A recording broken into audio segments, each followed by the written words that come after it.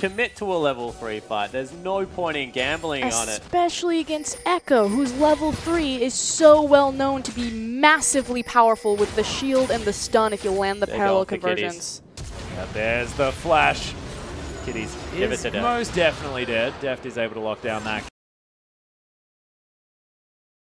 The pressure forward now. Pawn has cleared the wave.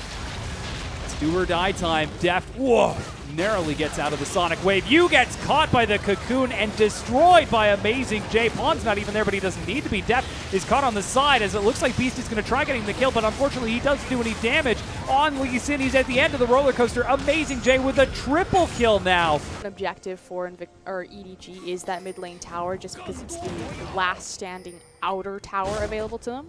See them setting up a pick. They would kill for a blitzcrank. Oh, Clearlove goes in. They want Kakalo. Get him. Instead, very risky play. Clearlove. Oh. Oh, God. He's He's got it. He's found to tie. He grabs in. The damage is done. He's gone.